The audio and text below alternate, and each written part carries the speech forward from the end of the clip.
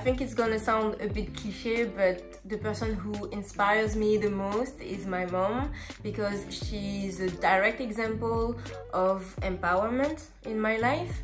She's an engineer. She was the breadwinner for some time in my family.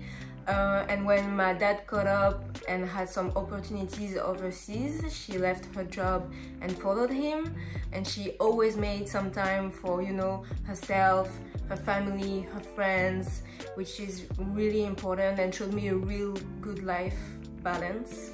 So yeah, that's why I chose her. There are a lot of women that I admire, but here today I would like to speak about one in particular, and she is Samantha Cristoforetti. She is the first Italian astronaut. She is 45 years old, so really my generation, and she has an incredible career. She first studied as an engineer and then became an Italian Air Force pilot.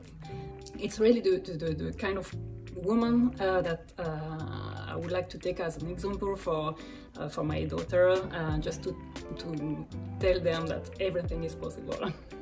It may sound so cliche, but most of the women out there will understand me when I say it, but I think it's my mom.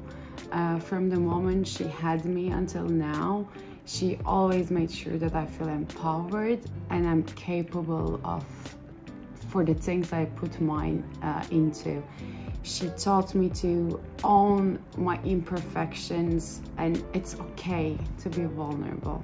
That would be an author. Her name is Chimamanda Ngozi Adichie. I really admire her work and her inclusive approach towards feminism. So for Chimamanda, being a feminist is not necessarily opposing the stereotypical role of women, but rather she really focuses on women as individuals, realizing what they want, what they do not want, and realizing their full potentials as an individual. I get inspired by all kinds of women.